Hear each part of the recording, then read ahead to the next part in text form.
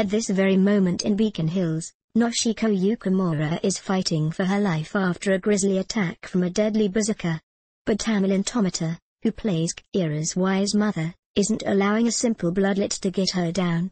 Noshiko Blood. Teen Wolf actress Melissa Ponzio, who delivered one hell of a performance on the show's most recent episode, tweeted a photo of herself and Tomita treating the pool of plasma as if it were a hospital slip and slide, and it makes a horrifying injury look like an amusement park attraction.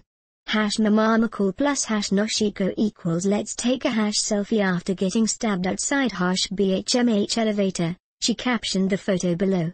That's definitely the attitude we like to see from our preferred medical professionals. On a more serious note, though, Ponzio couldn't help but gush, about Tomita's laser-focused performance, during which her character helped Scott's friends try to lure the benefactor to the hospital. She is amazing. Ponzio tweeted a fan.